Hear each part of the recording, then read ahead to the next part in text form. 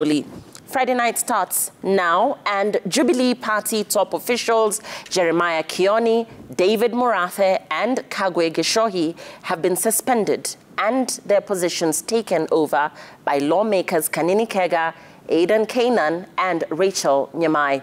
The takeover was sanctioned by 14 members of the party's National Executive Committee just 2 days after 32 Jubilee MPs met President William Ruto and his deputy Murathe Gichohi at State House, Nairobi. During the NEC meeting today, the party resolved to exit Azimio la Umoja coalition and get into a working relationship with President Ruto's Kenya Kwanza alliance. And as Francis Gashuri reports, Kioni has dismissed the changes communicated today, terming NEC members and MPs who attended the meeting traitors and sellouts. As Azimio parliamentarians met in Machakos County to consolidate the opposition team, Jubilee Party National Executive Committee members and lawmakers staged a parallel event in Nakuru County. The Nakuru meeting convened 2 days after 30 Jubilee members of parliament met President William Ruto at State House, Nairobi, where they resolved to work with the Kenya Kwanza administration and abandon the Azimio team. 14 out of 21 Jubilee NEC members resolving to kick out Secretary General Jeremiah Kioni and hand his position to East African Legislative Assembly member Kanini Kega in an acting capacity. Sababu mojawapo ambayo imefanya Jeremiah Kioni akuwe suspended ni kwenda kuongea maneno ambayo sio msimamo wa chama.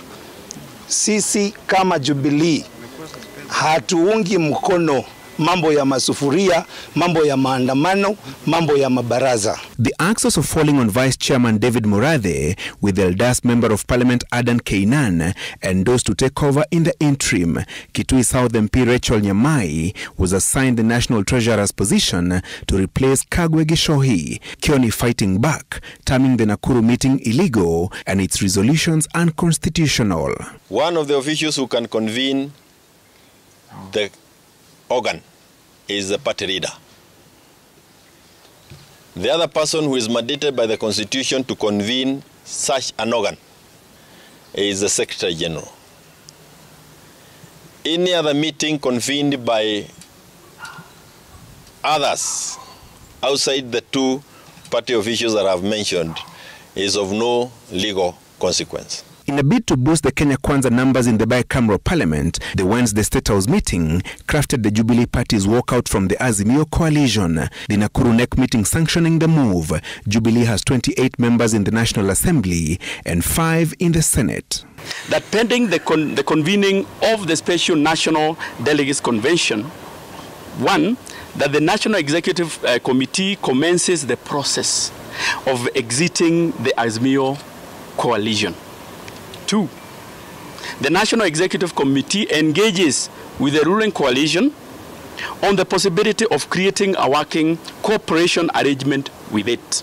The Jubilee Party has commenced disciplinary action against 4 members of parliament who are part of the Wednesday State House delegation: Kanini Kega, Sabina Chege, Fatma Dulo and Adan Keynan. The members of parliament are accused of disloyalty, advancing positions that are contrary to the party and demonstrating lack of respect to party decisions and organs. Na nakwambia kama umechoka na Jubilee, wewe uhame uende.